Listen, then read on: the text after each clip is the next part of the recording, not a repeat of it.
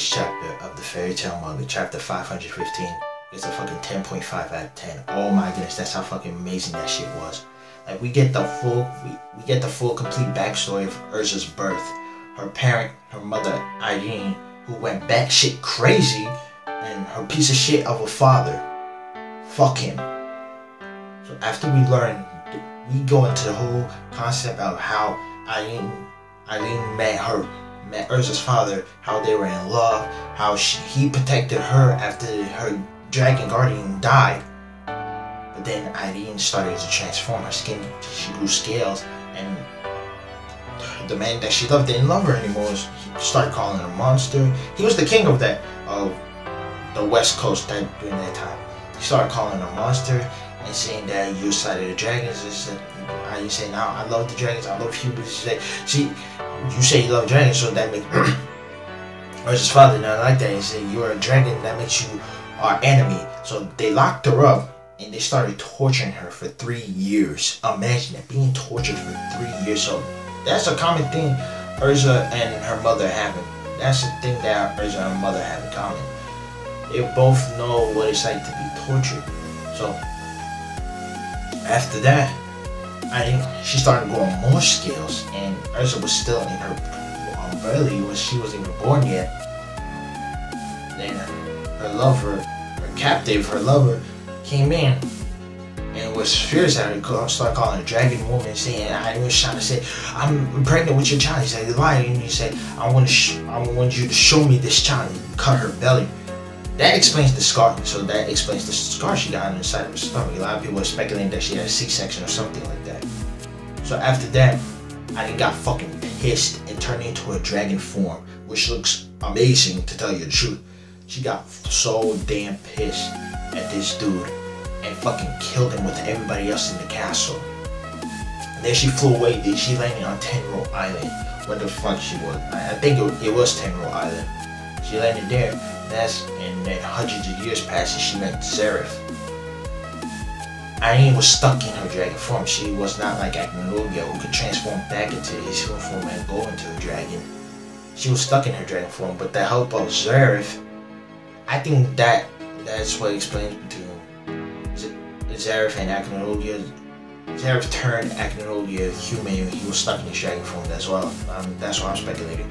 So she met Zareth, and she was saying how he was amazing, how he did something that she couldn't do, and turn her into a dragon, turn her back to a human. But Zareth explained, "No, you're still a dragon. I just gave you a human form." So she said, it don't matter to me." So years went by, and Irene, this is when she started going crazy.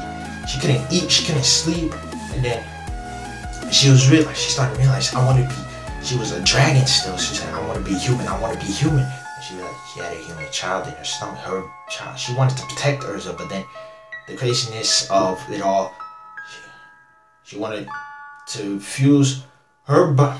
When she realized she had a human child growing in her, she wanted to fuse her body, like take over Ursa's body during that time, but she was unable to do it. So she just said, "I'm abandoning you, you're useless to me, you're no longer who I wanted anymore."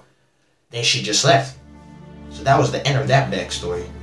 But even though Irene looks fine as she is now, like fucking amazing, she's still a dragon. She is no longer human. She's still a dragon. But Zareth just gave her like transformed back her to her human self. But she's still a dragon though.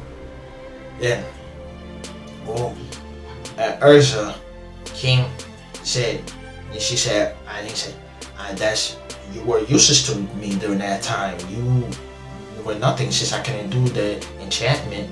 You were nothing to me, so I just left you in that piece of shit village." Wendy did not like that. She was pissed. And Ursa, you would thought she would even start crying or something like that, but she was like, "I thank you for giving birth to me, and I also thank you for abandoning me."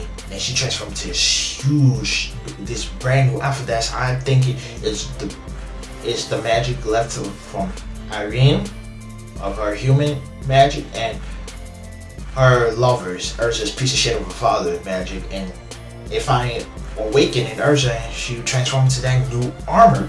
This battle, I'm telling you, the chapter 516, this battle is gonna be fucking intense. between Urza and Irene, bro. This is gonna be the battle, the end battle of parent versus child battle to end all battles. Oh my goodness. And you might, I wonder if Irene loses, will she go back? Will she still be batshit crazy, or will she go back to her loving parent self? Like she loves Urza again. So there you have it. That's it for this anime review episode / manga episode.